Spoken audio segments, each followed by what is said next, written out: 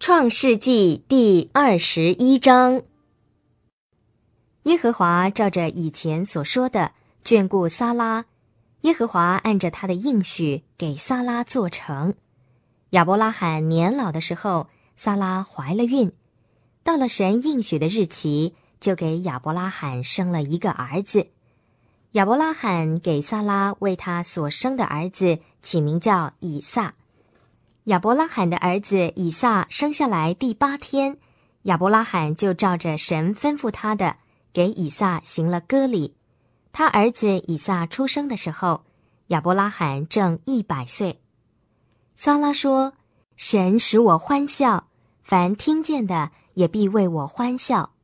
又说：谁能告诉亚伯拉罕撒拉要乳养儿女呢？在他年老的时候，我竟给他生了一个儿子。孩子渐渐长大，就断了奶。以撒断奶的那天，亚伯拉罕摆设盛大的宴席。撒拉看见那埃及人夏甲给亚伯拉罕所生的儿子在嬉戏，就对亚伯拉罕说：把这卑女和他的儿子赶出去，因为这卑女的儿子不能和我的儿子以撒一同承受产业。亚伯拉罕因他的儿子而非常烦恼。神对亚伯拉罕说：不要因这童子和你的卑女而烦恼，撒拉对你说的话你都要听从，因为以撒生的才可以称为你的后裔。至于这卑女的儿子，我也要使他成为一国，因为他也是你的后裔。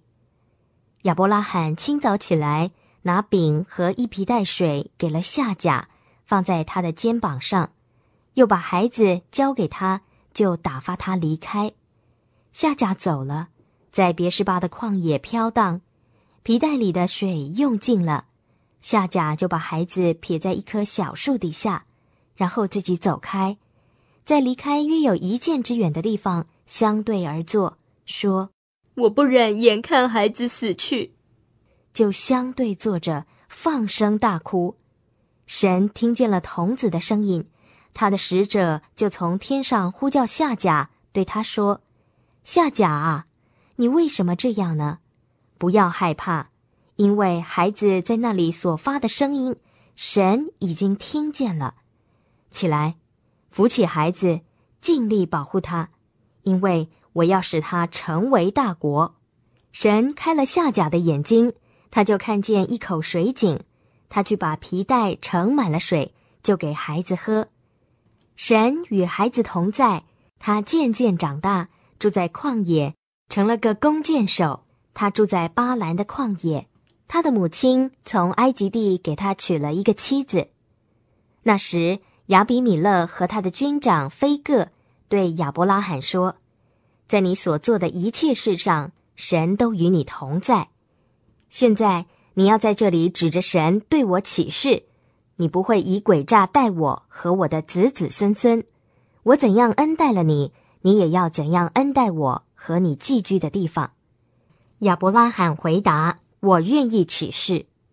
亚伯拉罕因亚比米勒的仆人强占了一口水井，就指责亚比米勒。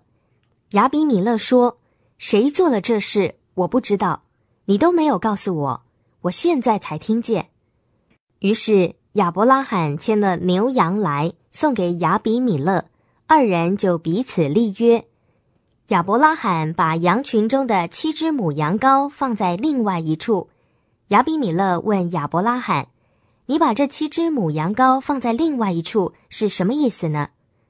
亚伯拉罕回答：意思就是你从我手里接受这7只母羊羔，好做我挖了这口井的证据。因此那地方名叫别是巴，因为他们2人在那里起了誓。他们在别是巴立约以后，亚比米勒和他的军长非各就启程回非利士地去了。亚伯拉罕在别是巴栽了一棵垂丝柳树，就在那里求告耶和华永活的神的名。